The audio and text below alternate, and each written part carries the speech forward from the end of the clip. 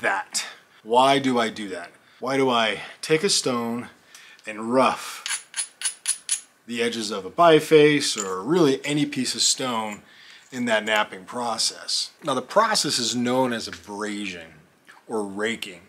And essentially what it does, it allows you to take a razor sharp edge and essentially reinforce it by taking a stone and rubbing the edge. What I'm doing is I'm greatly reducing or even eliminating the opportunity of this stone to crush under some sort of force, and that's through some sort of hard hammer or even soft hammer percussion. When I abrade the edge, it actually strengthens the platform or the area that I'm looking to hit on that stone edge.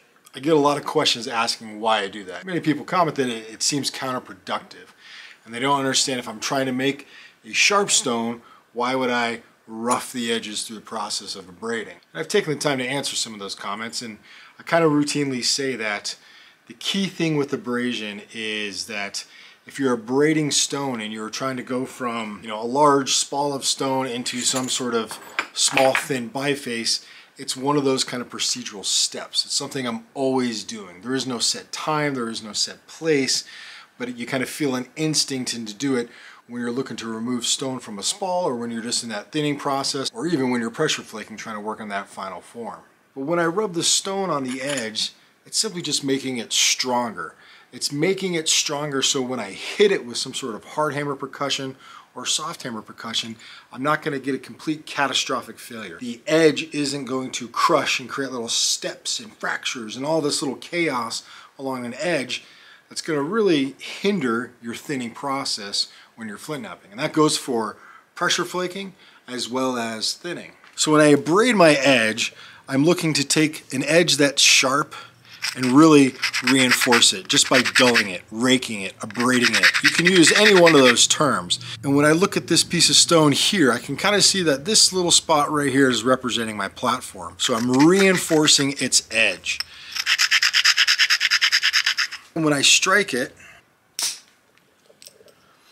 it allows me to pop a flake off. You can see right where I struck the edge by that little kind of natural platform that was sticking out, ultimately removing that flake. Just to take this edge, and I'm going to go right here, right next to it. Now I'm not going to braid it. It's very deep down inside, I really want to braid it because I know I need to, but I'm not going to braid that edge, and I'm going to hit it again with some percussion, and you'll see the different sort of flake that I get. That flake completely crushed, and you can see it was right along this side, but that whole edge is just kind of collapsed and crushed underneath that impact. If I strike this one right here, but abrade it,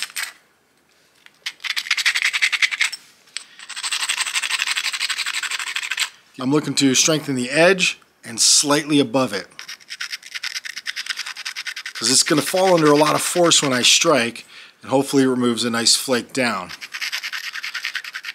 And I'll even hit it with a hammerstone. And just by abrading, even with that hammerstone, I can still pull off a flake. It doesn't really matter if you're using hard hammer or soft hammer, because even when I pull that flake off right there, even with that hammerstone, just because I just caught that edge that I abraded, I'll stick it back on here, you can see right there, I just caught the edge. It was reinforced, it was strong, it wasn't sharp, it was nice and dull, and when my hammerstone made impact with it, it ripped that flake off all the way through, creating a nice little removal. So I really have 4 ways that I typically abrade. The first one is safety abrasions. I'm going to pop a flake off. You can see that right on this flake I have a real sharp corner here, sharp piece here, and a razor sharp edge here. So I want to abrade this just because I'm going to be handling it. I'm going to get a kind of a deeper look. I'm just abrading down, and I'm just making it a little bit safer to handle. Anytime I'm holding any stone in my hand, I got to remember the backside of that stone's going into my hand, and if I'm striking it, I can drive that flake right into my hand. I just give a little safety abrasion. I remove any of those sharp jagged points. It gives me the opportunity to kind of look at that stone, give it an inspection, say, all right, I'm going to attack it from this angle, or I'm going to attack it from this angle. It's just a little preparatory work before I really start thinning it out. Next type of abrasions are what I call macro abrasions. This is where I'm abrading almost an entire edge. And I'm going to take, you know, that hammerstone or that abrading tool, just rough out and abrade this whole edge, because I'm going to work this whole edge. I'm still in that thick process. I'm looking to do a lot of thinning, and I just might be hitting it one after another the whole way around. And I don't want to hit, abrade, hit, abrade. You can, it's up to you. But on that macro abrasion, I'm really just doing full sides, trying to really get as much abrasion in there as I can, so I can just continuously hit this stone the whole way through. Another type of abrasion is what I call pinpoint abrasions. This is where I'm looking to abrade one specific little spot on a stone that's relatively thin. The stone is thinning out, and I'm looking to apply some pressure flaking to it. Maybe I'm looking to give it a final shape or a final form, and I'm just taking my abrader, finding that one pinpoint spot, and I'm giving it a little abrasion. It's a little bit more methodical, it's got a little bit more intent. Maybe I've got a little high spot on the stone, and with the pressure flaker, boom, I can pop it off, but it's just pinpoint. That spot right there, I need to address that. I'm not raking or abrading the entire edge of my stone, just one little spot. Last type of abrasion is something that I call scrunching. This is essentially where you're kind of using one tool and you're in that thinning process, and I'm just taking my hammerstone and I'm just looking to pop a little bit of the flake off, but I'm rubbing down. I'm getting some material to pop off. It's giving me a little bit better edge. This doesn't work the best with soft hammer, any sort of hard hammer, but yeah, I'm just looking to give this guy a little bit of work on that edge and then go through and pop one of those flakes off. This is a good example again of doing some of that safety abrasion. Super sharp point the whole way around. Just gives me a little bit safer piece of stone flake to work with. You always have to remember, you never want to braid up. I don't wear a lot of safety glasses or even gloves or anything like that. And the one reason why is I never really worry about the stone coming up in my face as long as I'm not throwing stone up in my face. When I abrade, I scrape down, I remove my stone. I'm always kind of coming at an angle, moving the stone a little bit. But what I'm doing is I'm ensuring that no stone is going into my eyes by always abrading down.